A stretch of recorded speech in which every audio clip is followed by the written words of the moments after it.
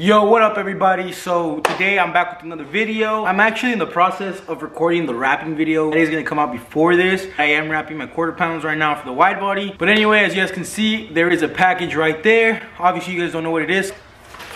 So I'm sure there's a lot of guesses on what this could be.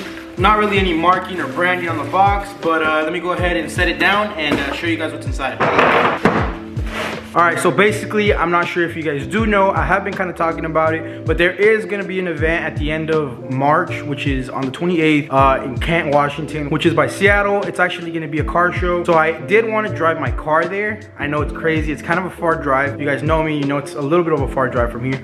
But in the case I did drive it, I did need something to actually carry stuff on. Like for example, my front bumper, which I definitely do not want to risk breaking on the way to the show. Did want to have something, you know, to kind of help me out on the trip there, in case I do not tow it. So I'm sure that's enough of a hint to kind of guess what this is. But for the ones who don't know, let's go ahead and use this little Mexican knife and get into it. All right, so there's not really much holding this down except for this label and a little bit of tape. So, oh, okay, it's actually stapled on. So let me go ahead and use my two hands to get inside this box. Okay, so right off the bat, you can see the actual bars themselves. I did get them in aluminum just so it can kind of contrast my roof a little bit. But here is literally what one of the bars is gonna look like. The other one is in there. So let's go ahead and set this camera down and actually open up all the boxes.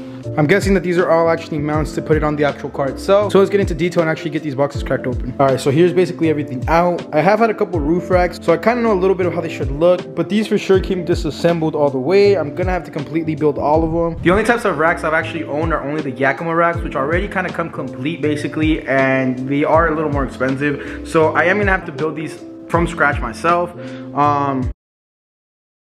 All right guys, so I have one completed. This is kind of what it should basically, well, not kind of, this is what it should look like. It's actually not attached to the car, as you can see. It's only placed on there just for me to kind of get an idea. I've only done one, just so I can know step by step on how it's done, so I could actually tell you guys how to do it without messing up. But anyway, let's go ahead and hit the table and I'll show you guys how to assemble one of these. So you start off by getting your actual mount, which you're gonna be using as a rack. This is literally how it comes, just a bare metal bar, and then a little black plastic seal so it doesn't rust. But anyway, that's what this is right here, the most important piece. Then you get these two attachments that it actually goes onto on each side, left and right. It doesn't matter, they're both the same. These are going to be the actual base of the racks. And it also comes with these plastic pieces that actually go into the mount, so it actually doesn't scratch your car, which is actually a plus because who wants to scratch their car? It also comes with these little paddings, which also go under the mounts that actually attach to the car. This will go under that, but we'll speak on these a little bit later once we actually get to them. And we actually have a batch of screw-ons to actually attach everything together. Some screws obviously, and some washers. The end caps of the bar, nothing special.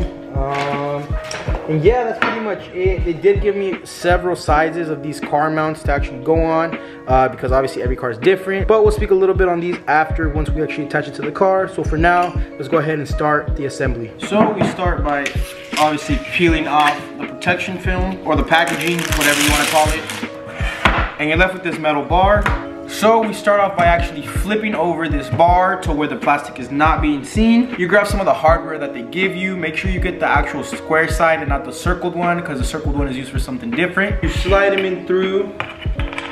You grab your mount, slide it into these slots, as you can see. Put on a couple washers. And as simple as that, you grab these little screw-on heads, secure the mount to the rack, and it literally is as simple as that. From there, you really just have to finish the other side. Sorry about the glare, you guys are just gonna have to deal with it because the sun is going down right now. Now what you guys are going to want to do is actually go to your guys' car and safely move around the racks and measure them out for them to be the exact length. Like I said, there is pads underneath to prevent from scratching, but those little pads can actually pick up dirt or little rocks or anything like that and actually move around, cause your paint to scratch while you're actually playing around with the racks. What I basically did is put them up to this little lip at least, and I maxed them out so they don't move. This is not the way that they do come secure. The way that they actually do secure the car is through these little brackets.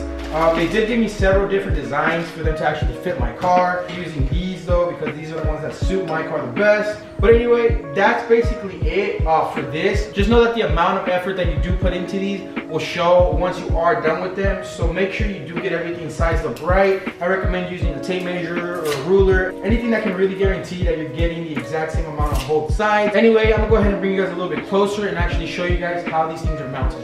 Alright, so I went ahead and took off the rack from the back because the glare was kind of affecting the video a bit. But anyway, what you guys do want to do now is find the rack that actually suits your car. There isn't going to be any perfect ones, or maybe they will with these mounts since they are universal. So go ahead and just find whichever one suits your car best. So anyway, I'm going to go ahead and get my hardware and I'll be back with you guys. So before actually getting into putting on the racks completely, now is the perfect time to remind you guys that you guys should put these pads inside of your actual brackets themselves now before they actually scratch up or make any damage onto your car. So I'm gonna go ahead and do that with all my brackets, but for now, let's go ahead and start this install. So I'm sure you guys remember the little round screw I told you guys about earlier. Now is the perfect time to use this. As you can see, there is a square cutout right here. Perfect for this bolt not to move around when you are tightening it. So once you have your screw in, all you have to do now is insert your bracket. As you can see, it's as simple as that. Now you make sure you get your washer and tighten everything down. So before tightening everything down completely, make sure you have it positioned straight and where you want it. This is exactly where I want mine, so I'm gonna go ahead and tighten it down all the way. Now you don't wanna tighten it down all the way because you will need a little bit of plate for the other side. So now that we're done with this side, let's go ahead and move on to the other side. As you guys can see, I wasn't lying about the sun. It's actually really bright right now. Let's go ahead and install this one real quick. So as you can see, I have the front one completely on, and it actually looks kind of sick, I'm not gonna lie. I can't wait to finish wrapping my car, which I said I will be doing for a future video because I will be uploading this one first since it was such a quick install. But now let me go ahead and quickly install the back. Now that you guys kind of have the idea, I'm gonna go ahead and do that alone. So I'll catch you guys after.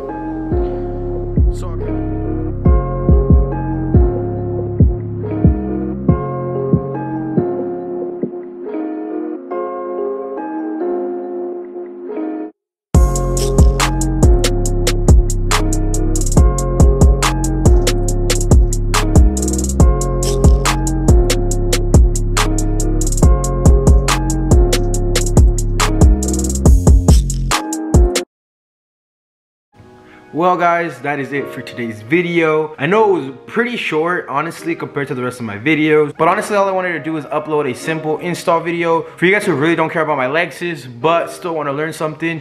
Now you guys know how to install roof racks, which is probably something you guys didn't want to learn. But now that you guys do know, this is probably something that will be on you guys' radar for you guys' next purchase. But anyway, I'm still trying to perfect my LEXUS every day. I wasn't able to actually upload the wrapping video for today like I had said I was going to in the beginning of this video. For sure be getting to that this weekend and hoping to finish that, but I do have another little project that I do want to show you guys. So like I mentioned earlier, I told you guys I was going to take this car to Springfest at the end of this month, and I did want to switch up a couple things just because I really didn't know what to do, especially since I've already done basically all I can do to this car besides a manual swap and a turbo. But I honestly do have issues with my brake calipers.